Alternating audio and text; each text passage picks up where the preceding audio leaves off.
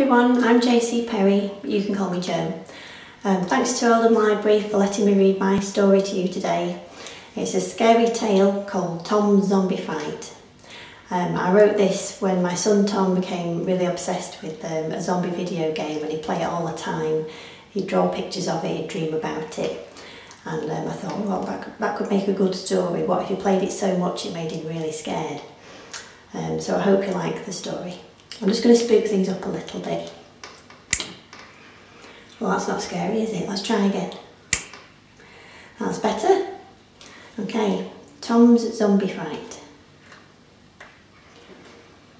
In an old tall house at the end of the lane, there lived a young boy. Tom was his name. Tom had woken up in a giddy mood today. Dad had promised him a new video game to play.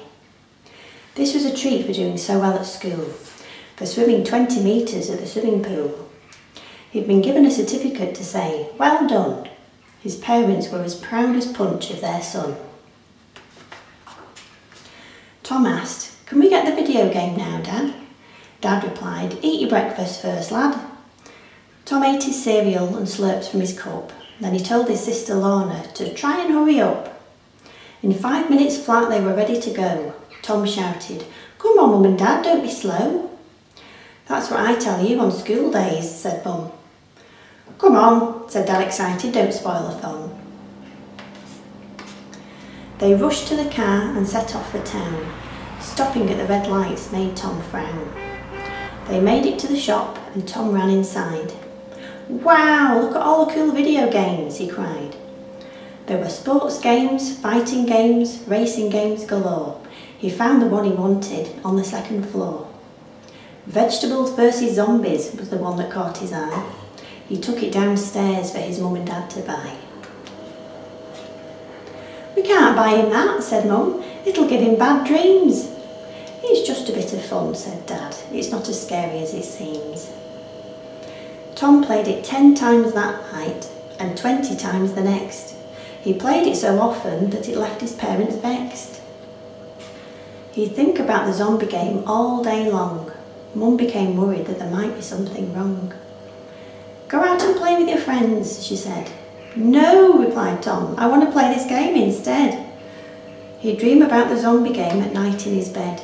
In fact, zombies were the only thing that filled his head. He'd draw zombies in such detail that it took him all night. When he showed the drawings to his friends, it gave them quite a fright. One night when a zombie dream disturbed his sleep, Tom crept downstairs with a creep, creep, creep. And, you guessed it, he played the zombie game, but something about tonight just didn't feel the same. The zombie dream had spooked him and he felt a little scared. But for what happened next, he would never be prepared.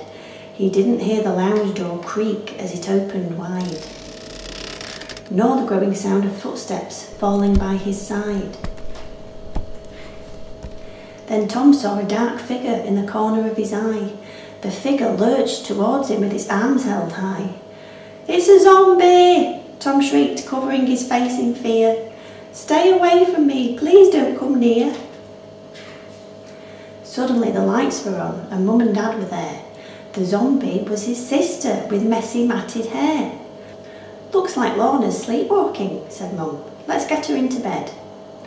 "And you should be asleep too, Tom. Come on," Dad said.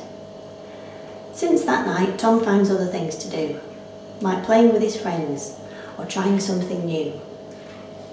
He still plays the zombie game, but not as much as before. And now he keeps half an eye on the lounge door. And that's the end. So he was still a bit worried he might bump into a real zombie. I hope you enjoyed it. I hope it didn't scare you too much. There's my son with his actual real drawings of zombies, which I used in the book. So when he's drawing zombies, those are my son's actual sketches, so he's really chuffed about that. And if your little one fancies doing some drawing tonight, why not draw your own scary book cover, or even your own scary computer game cover like the one that Tom picks in the shop. Well, I hope you have a lovely Halloween and I hope you get lots of sweets. And hopefully I'll see you soon. Bye bye.